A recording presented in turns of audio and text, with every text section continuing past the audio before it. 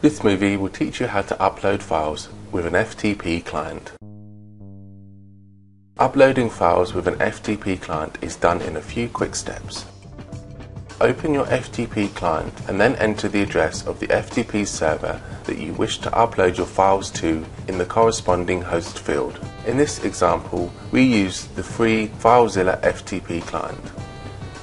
To access the FTP server, you will need to enter the FTP account username and then its corresponding FTP password. Specify the default FTP port value, port 21, in the port field. Then click the Quick Connect button to establish FTP connection with your server. You have just learned how to establish an FTP connection with your server.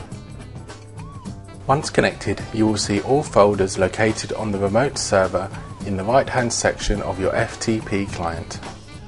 To select the folder, double-click on its name.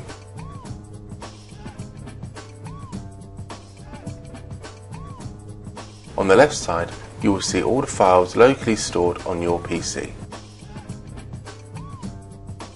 Now, all we have left is the file upload procedure itself. To start transferring data from your local PC to your FTP server, you need to just drag the files or the folder from the left-hand panel to their destination directory on the right.